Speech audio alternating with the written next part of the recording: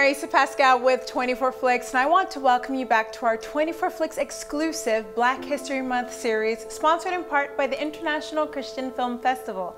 In today's episode, we're talking about a famed inventor who blazed a trail for other African American innovators with his numerous patents. The son of freed slaves, Garrett Morgan was born in Kentucky in 1877 and began his career as a sewing machine mechanic.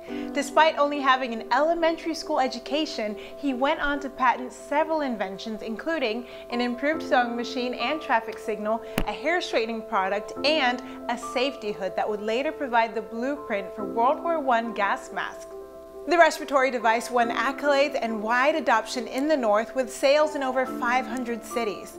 After hiring an actor friend to pose as the hood's inventor in the segregated South, Garrett saw his business boom even further. He sold the hood to the U.S. Navy, and even the Army used them in World War I. Outside of his inventing career, Garrett diligently supported the African American community throughout his lifetime and became the first black man in Cleveland to own a car. He was a member of the newly formed National Association for the Advancement of Colored People, was active in the Cleveland Association of Colored Men, donated to Negro colleges, and opened an all-black country club. Additionally, in 1920, he started the African American newspaper, The Cleveland Call.